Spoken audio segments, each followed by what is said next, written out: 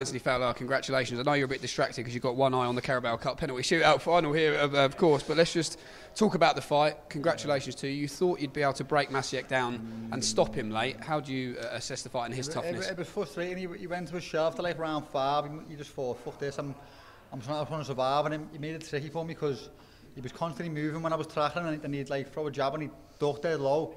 And just he was like a little shell and he was sticking to my chest. So with me having long arms, it's hard to get them inside shots off. Like, I would have preferred to have boxed him long at my range, but it would have been a snooze fest, so I had no choice but to like try and put a bit of a show on. But very average performance, but I think it's a good fight to get 10 rounds under my belt. I haven't been 10 rounds for a long time, and I was full of beans, full of energy. Every time I caught him with half a shot, it was hurting him. I could feel it, but I couldn't find that one shot that I needed to get him out of there. Talking about being full of energy, moving up, of course, to middleweight on the back of the Liam Smith defeat, you were disappointed with how quickly you faded in that fight with Beefy. Did we see some of the benefits with you having that extra weight on tonight? I'd say tonight was the opposite. Like, I got strong and that kid faded, so that's a positive. The energy was there, but I know in the gym I can do the rounds easy. It's about being a bit clever, and he was catching me with the odd little swing, which he shouldn't have been, but I was having to box a different fight that I wanted to because of his tactics were very messy. And it's any boxer will tell you, if someone's moving constantly and then ducking and diving and grabbing you, it's very hard to like look good. So there's some positives, but there's a lot of negatives as well. So I'm learning on the job still, and that showed that I'm nowhere near where I need to be. Maciec's best shot throughout the fight, probably that overhand right, which he threw with accuracy and quite viciously throughout the fight. He wasn't known as a big puncher coming into the fight, and you rode the shots well. How did you assess the ones that did land? None of them like troubled me too much, but I should have been defending him a bit better. I was getting caught over the left hand where he was dipping that low and winging it over.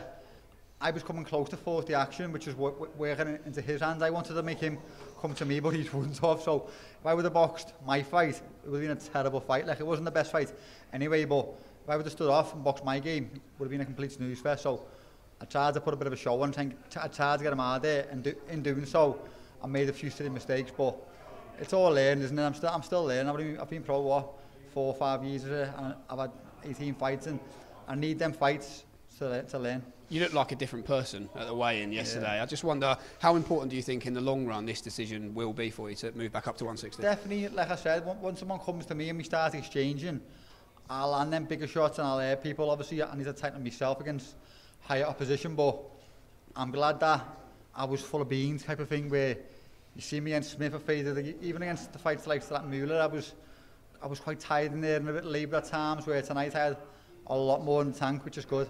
And outside the ring as well, dad duty, of course. I believe you've moved your family down from Liverpool closer to the gym. In terms of outside of boxing, is this the happiest you've been in a considerable amount of time? You know what? I said to me coach or my best friend before this fight, you don't realise you're unhappy until you're actually happy. And last year, I wasn't happy, mate. I was living by myself in some little shithole house. My son was at home.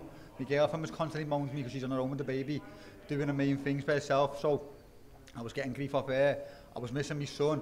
I was starving myself to make the weight, and like I was just telling myself, like, it's for your family, it's for your good, your son, and I was trying to knuckle on, but I wasn't really happy in my life. And driving 4 hours to the gym, and then I'm getting to the gym full, I've had no sleep because of the baby.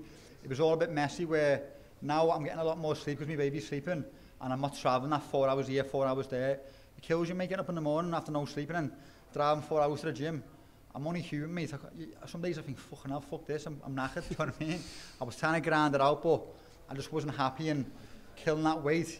You seen the way in the last fight, like, I'm not making no excuses. I show up in the night, I got beat. No one gives a fuck if you got 10 kids or you're starving, you're losing a stone night before the weigh-in, but it does have a big impact on your performance, and moving forward, I'm going to be a lot better fighter at this weight.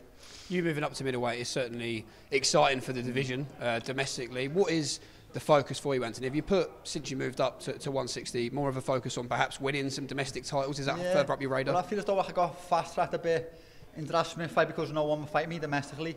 So I got pushed into a world title, world level fight, which I wasn't ready for, as it's shown. So I'd like to take a step back and box someone for a British title, get 12 rounds in my bank against someone who's ambitious. That kid, he didn't want to know after a few rounds, he just thought, fuck this, and got through it, where someone like Denzel Bentley, or I think it's Linus he's fighting. Linus Stofia, correct. Yeah, I can't pronounce his name, sorry. Fighting the winner of them, they're both young, ambitious lads with ambitions of their own. It'll be a much more exciting fight, and I'll learn a lot more, and it'll be a lot more entertaining than that. What would you think to perhaps a big British showdown with Felix Cash at the end of the year? That's a brilliant fight as well. I know Felix in the GB days, and he's a good lad, and he's improved a lot. I think me and him would be a proper explosive, horrible, like war fight, which the fans will love. So that fight at the end of the year will be brilliant for me. Absolutely. And just finally, your stablemate and good friend Lawrence Okoli in action in tonight's main event. He's got the bit between his teeth to make a statement tonight. Do you believe that's what we'll see? Yeah, you know what, Lawrence, mate, he's special, mate. Like he knows as well, which is a bit of annoying because he fucking talks about himself constantly. But he is a special fighter. He's got superb power in both hands, and he's full of confidence. His judgment of distance and his feet are great. I watch him in the gym and I try and learn off him. And I think tonight, he'll knock C's like out. We haven't seen, to be fair, but I just know Lawrence he's a special fighter. Well, Anthony, I'll let you go. I think the penalty shootout's still going on, so I'll let you go and enjoy it. How's it getting on, do you know? What's the score in the shootout? 5-4 to Liverpool. Well, here we go. See you later, lad. Here we go. Enjoy.